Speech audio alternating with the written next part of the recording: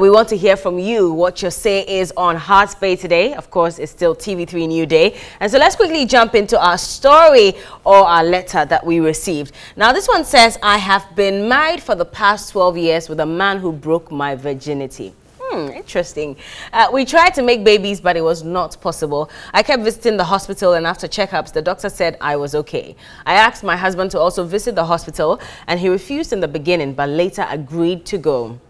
He later told me the doctor said he was also okay. Now, 8 years into the marriage, I mistakenly, and that has been put in inverted commas, I mistakenly had an affair with another man and got pregnant. I immediately cut contact with the man and gave the pregnancy to my husband. We lived happily ever after. It's gotten to a stage that I can't keep this secret anymore. I want to tell my husband the truth because I'm scared he may find out in the future. Funny enough, our baby has the childhood looks of my husband, but I know the child is not his.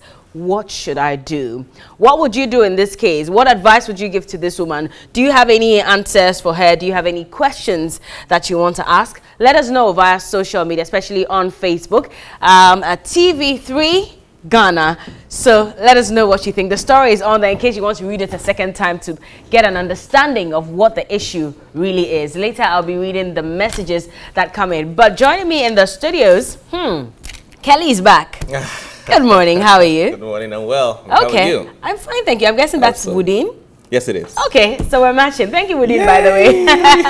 How's your week been? Fantastic. Great. Great. All right, awesome. so Kelly is a relationship consultant. Yes. And he's here to give us his view on the story. And also joining us is Linda. Thank you for joining us as well, Linda. And I love your outfit. Thank you so much. we're how do we call this one? Tripling. Yeah. Twinning. So yeah, tripling today. Tell me first of all, when you read the letter, what did you think? I thought, oh my God, I felt sorry for both of them. Okay. I felt, genuinely speaking, nobody gets up to cheat on the partner they have chosen for the rest of their lives. Really? To live with. Nobody just gets up to cheat? No, you've made up your mind of all the men in the world, of all the women in the world, this one is going to be with me. Yeah. You don't want to cheat with that kind of person. Otherwise, why would you settle for the person in the first place? So, first off, I'm not blaming anyone from status. However, life happens and we get into circumstances. I want to start by saying that sin is brooded in secrecy. Okay. The only way sin can prevail is if it's kept secret. Okay. And so it's necessary that sin is exposed and dealt with wisdom. This has happened and a child is involved. Yeah. First thing you need to do is go do a DNA test. Okay. And you can do a DNA test without your husband knowing what you're doing. You can? It's very possible. How do you get his sample? Connive with the doctor. I mean, there are things, let's not go into the details, but it's very, very possible to get everything you need, and he doesn't know that that's exactly what you're trying to do. Okay. Okay. Second thing you'd need to do is, now you've wasted so much time in keeping and in revealing the truth. There are people who this man respects. Yeah. There are people in this marriage that you both look up to. You need to talk to them. First of all, you need to understand that you have offended God, period. You have broken God's rule. God forgives. So God forgives, but if you do not, a sin not acknowledged and accepted and asked for forgiveness for remains against you. All right. Basically, she needs to, first of all, acknowledge that she's done wrong. Find a way, because she needs peace in her heart. She needs to find a way to reconcile with her husband, telling him exactly what has happened with wisdom. But then after she's spoken, I can say. Okay, Linda, let me bring you in, because there's a line that says, I mistakenly had an affair. Usually they say when a man cheats, he's having fun. But when a woman cheats, it's deliberate. She knows what she's doing, because she won't just get up and cheat on her partner. Do you think it was a mistake? Well, thank you so much. You see, when it comes to marriage, I want to put it across that when it comes to marriage, marriage is not about procreation. Okay. It is about companionship. I've heard the opposite of this before, where I've been told that marriage is basically for procreation. Yes, that is what we have been made to think. But when you go into, you know, marriage is an institution, I always say, and it was instituted by God. And when he created man, and he said that the man was alone. So he needed a companion. So in the first place, we have to establish that fact that marriage isn't, the idea of marriage is not for procreation. So I always say that children are not part of the marriage. They are products of marriage. Precisely so. Precisely so. You get it? No, I don't. I get it. Children are not a marital priority. No. It is you. Marriage consists of a man and a woman. Family consists of a man, his wife, and the children they come with, which they can adopt. God said we should multiply the earth. So it doesn't necessarily have to be your biological children. There are children. If all of us in this world refuse to give birth, there are a lot of other children to be adopted. All right. Let Linda land. I totally get that now. Okay. So like we're saying, I mean, mistakes do happen. Yes, so let's take it that there has been a mistake, like she's saying, and she's gotten herself pregnant, and she's in the marriage.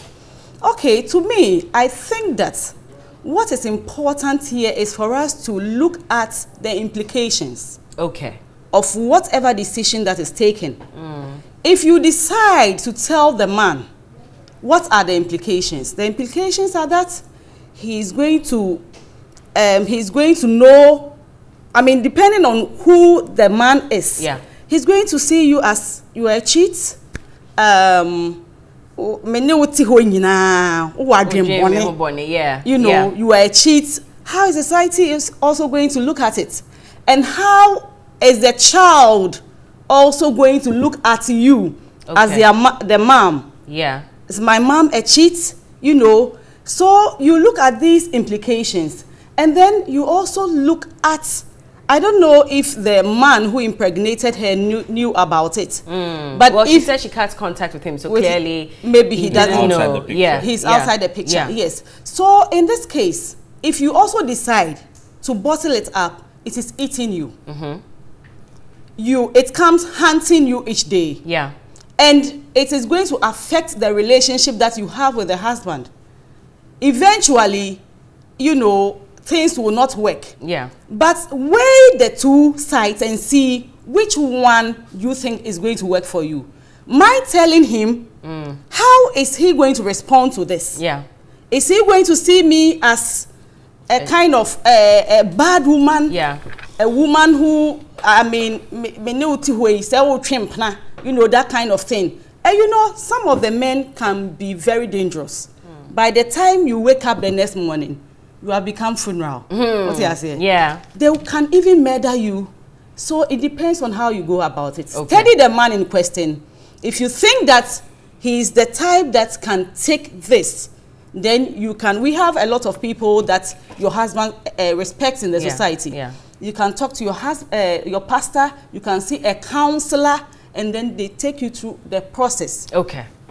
What if she might be wrong that the baby is for the man she had an affair with? Because clearly they're married, so they were having sexual intercourse over a period of time. The fact that you're going to have sex with a certain man and you have not conducted a DNA test does not mean that, you know, you can just get up and say, this is the father and this is not the father. Even though they always say a woman always knows who the father of her children is. But it's not concrete. So what if she's wrong? What if the child is actually for her husband? And if she decides to have this conversation, it will bring a rift in the marriage, even though the man will still find out that the child is his. So what is the reason why she's saying this? She's guilty. She's guilty, yes. So what is the reason why she's saying that the child is for the other man? Maybe she's done a DNA test. Maybe not, she hasn't done. But in case she hasn't done it, then she needs to go do that. And she finds out that it's true that the baby belongs to another man. Then the steps that we're talking about, you need to do it. And the implications are very, very important. the implications are very, very important. You might leave here. So if it's me, I mean, instead of losing you, I'd rather just keep on. And I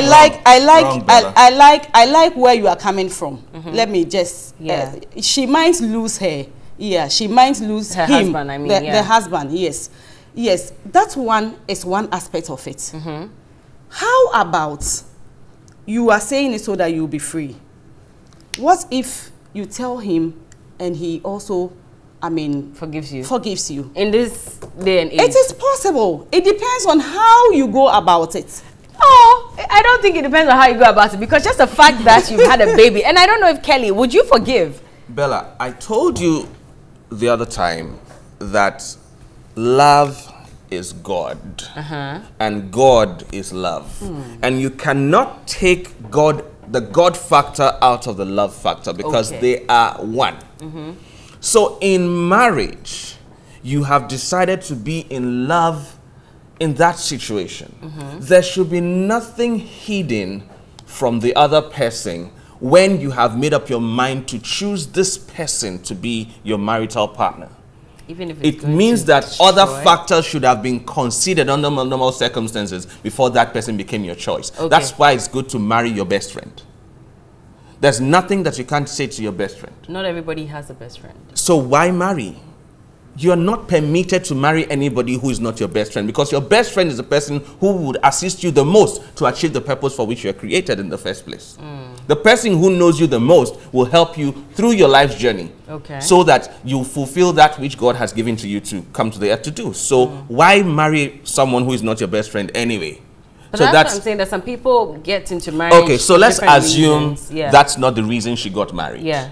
She needs to understand that her peace is more important than her marriage.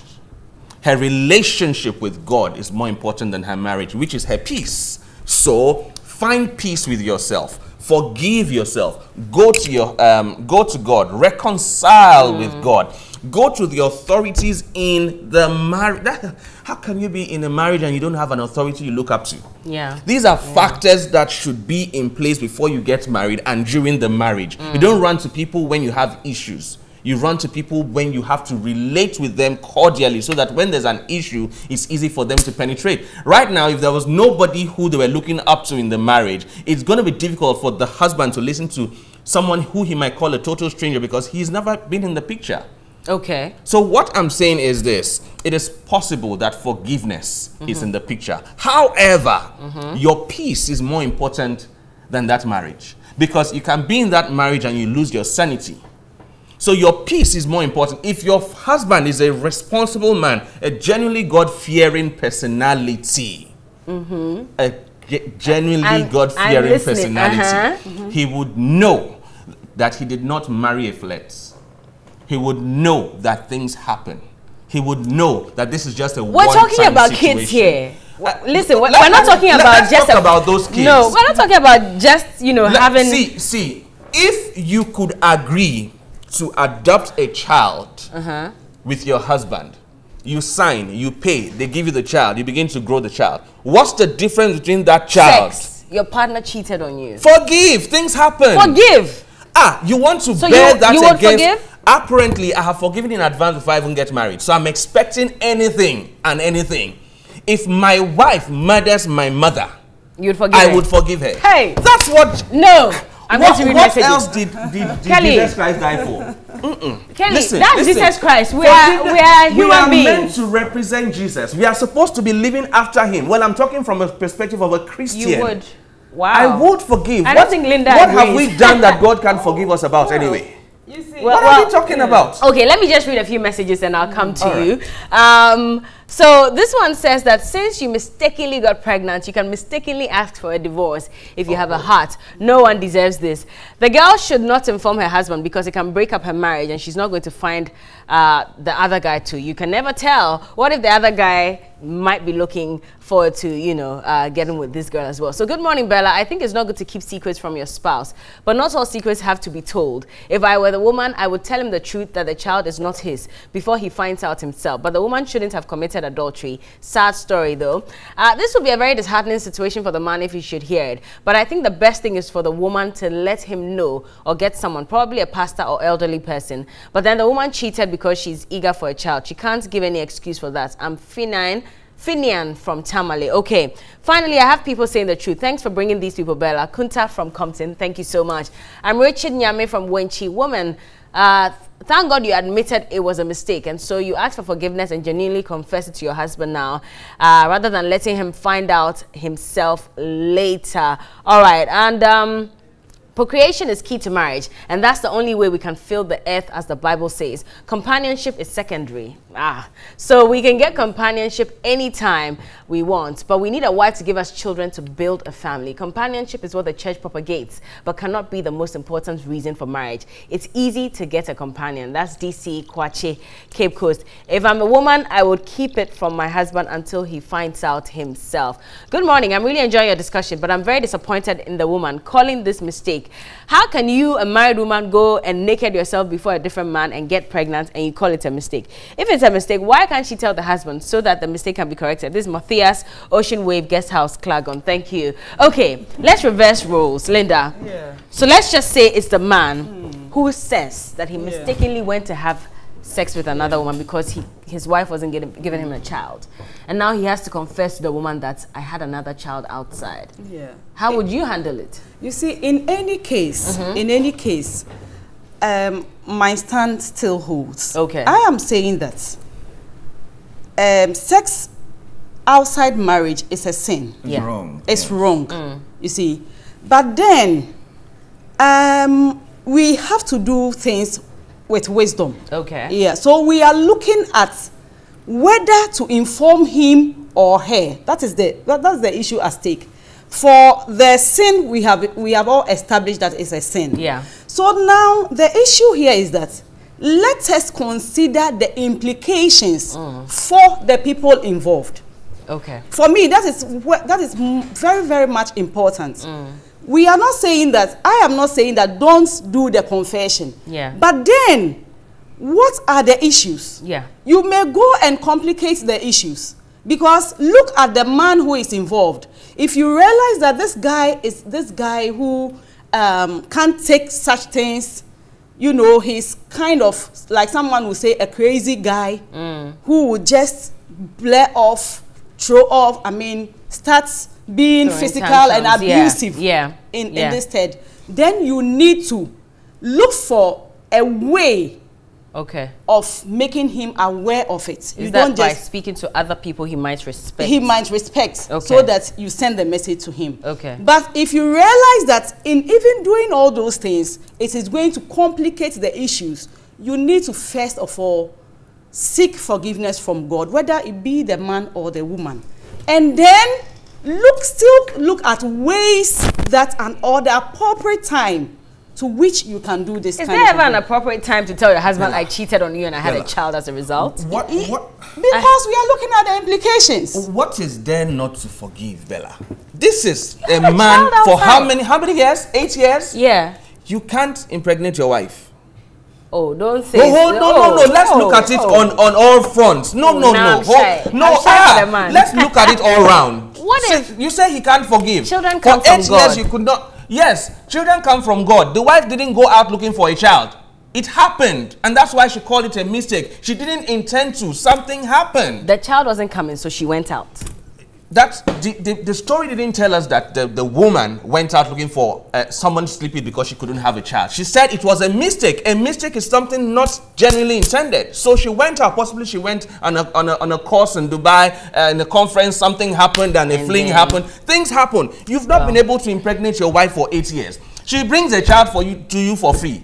You will not humble yourself and Kelly, would you be talking like this if you were the man? And that's why I'm putting myself in the situation. What kind of sin is unforgivable under the sun? So the fact that you can't impregnate your wife, you should allow her to have a child. I would not, but if it happens, what do I do? Kill her? Divorce her? Does that make me a better person? If you divorce her, it makes you a bad person? It doesn't make me a better person. It just means every divorce is born from ego. Period. Every divorce is born from ego. There's nothing unforgivable. Divorce is a product of two hearts. One heart is just not forgiven. One heart just refused to let go. So even if the other person is willing to stay in the marriage, the other person says, no, I'm done. That's what happens when there's a divorce. So a divorce is basically about a situation where one or two can no longer deal.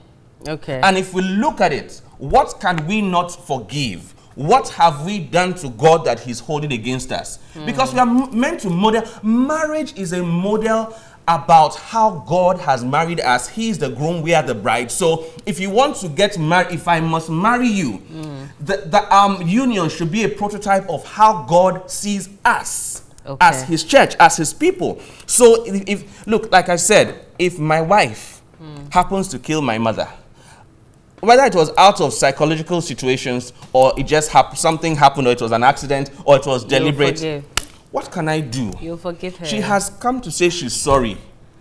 Sorry can't bring back my mother. But I can't. What's wrong with forgiving if I must live a life? Look, marriage is no fun. This is a commitment of a lifetime. So it's no matter what, even if they are killing you, isn't that saying that? Let's just say if you are killing me, if it is against my life, I walk out. But if it's against your mother, no. But she's dead.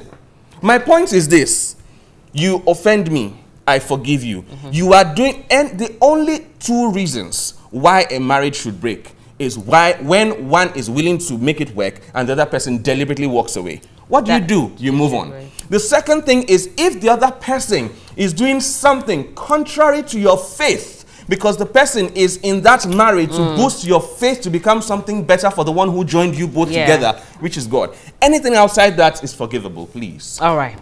All right. Let me go ahead and read some more messages before I bring Linda in. So Nana Kwachua Chelsea says, keep quiet, my dear. Do you know the number of people fathering people's children?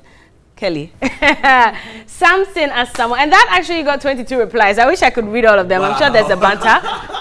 Oh, should I open it up? Okay, let's see what people have to say. But whilst we are waiting for that, King Asari Nana Kwachua Chelsea says, ha ha ha, I just fell in love with your comments. But how long shall this lady live with this guilt? Can you hold on to this secret forever? Easier. Okay. And Pope Afenu King Asari says, be there. Some of them die with that secret. You don't know men. You don't know women. I'm surprised this one claims she no longer is comfortable about hiding it. This one is laughing. Okay. I guess these are all comments under that particular comment as well. Fear them and save your life, bro. That's King Asari Pope Afenu. And Joseph Maji says, women of today. All right. Bami Tahi Mohammed said, let me borrow the words of Ola Rotimi when he said in his book, the gods are not to blame. That when a wood insect gathers sticks on its own head, it carries them. The funny aspect of life is that we fail to think deeply about the consequences, this is long, of our actions and inactions before we take decisions. It is only when the repercussions of it comes that we begin to lament. If she says she mistakenly had sex with another man, what does it mean? Is it to say that she was raped and she did it under the influence of drugs or maybe alcohol? I'm adding that to your comment. Didn't she consider the possibility that she could get pregnant if she did that? Let's say Akpos has a problem. She tried the legitimate way to solve it, but it didn't work. She decided to do Kwakwa to get her problem solved. But there are two evils here. She cheated on her husband to get a child, which has brought happiness to the family because the husband isn't aware of how the child came. Akpos, one, will either break her secret to her husband and break her marriage or bond, because everyone in a million men will still keep a wife for reasons of infidelity. Okay, is that true? And then two, or keep it to herself and forever remain guilty. She should choose one. Linda, she should choose one. Choose a hustle. So, okay. They also say that sometimes it's wrong to involve people in your marriage. When there's a problem, you should discuss it between you and your partner. But in this case, this is such a grave mistake that cannot only... I feel like maybe she shouldn't even consider talking to the husband directly, because no matter how she does it, it will still go bad. She needs to involve people. At this point, who do I go to? Your mother, my mother, our pastor? Who should I speak to first? Yeah, I think that you need to seek the counsel of someone you know that your husband respects. Okay. Respects. It could be your pastor. it could be a counselor. Yeah, so you see, those people are outside the family. Because you see, sometimes when you immediately get family members into this, after you have forgiven, family members are unable to forgive. Yeah. So they still hold it against you. That is why when you have an issue with your husband and you let your parents know, after you have done, you know, when you go inside and you do your things and you have solved it, you go and your in-laws are looking at you some way. Look at her. You did this, but you have forgotten. So get someone outside the marriage do you think your husband respects. Okay. And then talk to the person. And I know that with wisdom, like we are talking about, we'll know how your husband is able to cope and adjust. Okay. There are two issues here. You need to get your husband prepared to be able to cope or to adjust to the situation. Okay. Because if he is not ready, like I have said, it even becomes even worse than you thought it would be, because he would divorce you. He might divorce you. And you know, our level of resilience are not the same. Yeah. What Kelly might take, you cannot take. So we have to consider all those psychological, things about each personality. All right. My time is up. Let me ask this last question and I'll let Kelly answer it. You're saying that if I divorce the woman, I'm wrong. But a lot of people would also say that asking for a divorce in this instance is okay. I would not say divorcing the woman is wrong. The divorce is your choice. Okay. And it's scripturally binding that if this happens, you are free. You are free, but how much grace can you contain? How much maturity do you have to keep it? That's most important. All right. However, what we should concentrate on now, on this case, where the case has gotten to, is the woman should be ready to deal with the consequences of this, knowing that God's grace is behind you. The truth is, there's nothing you go through God cannot deliver you from. There's no situation that God cannot get you out of, but you need to understand that your peace, your relationship with God, anything that will take away your prayer life is toxic. All right. And so you need to avoid it. And so say the truth, say it in wisdom, find a solution in calmness, seek counsel. You need to psychologically be worked on even before you go into getting this done. But find peace. That's most important with yourself. Linda signaled me 10 seconds. Yes. Yeah. Let us not make children the center of marriage. Right. Okay. It is important. All right. Okay. Our time is up. Kelly, our time is up. We have to go. On Instagram, I'm Kelly Daniels. Look for me now. Kelly Daniels on Instagram. Let's talk. I'll give you a free book. This is called 5 Laws of Friendship. I'll send it to you when you reach me on Instagram, right? Kelly Daniels. On Instagram, Kelly Daniels Office. Yes, she got it. Sorry, I took it. Yes, and Linda Mante also on social. On Facebook and all the social media. So Kelly Daniels Office on Instagram. Kelly Daniels Office. TV3 Ghana on Instagram, Facebook, and Twitter.